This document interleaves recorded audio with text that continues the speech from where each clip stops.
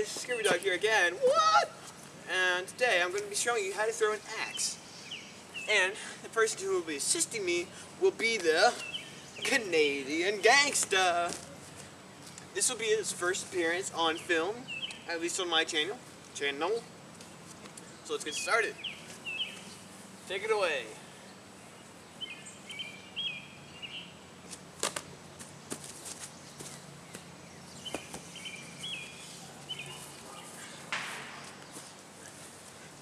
So, what you want to do, as you saw him do,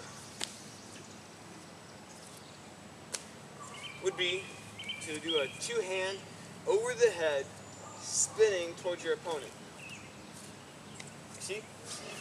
So, with the this one, cherry pitter, as we call it, you want to spin it, blade side towards them. So you can catch that one, and like sideways-ish works too.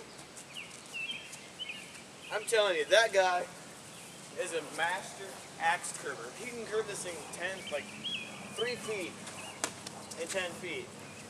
It's unbelievable what this guy does. He's really good at it. Yeah. So, pretty much these axes are sweet for sword fighting, especially when you have this one, the Warlock, I think it's called. Put your hand right through those little two holes, and you can do a nice little sword fencing.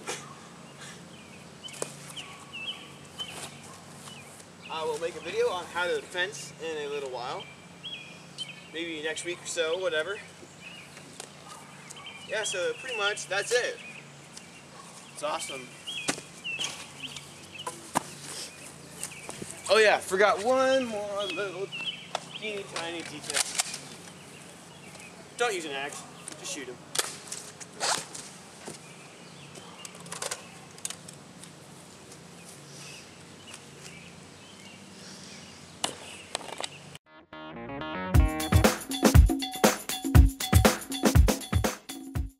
Hey guys, Scooby Dog here. Today I am going to be showing you how to throw an axe. And mainly who's going to be showing you today would be the Canadian Gangster. Canadian Gangster, I'm sorry about that.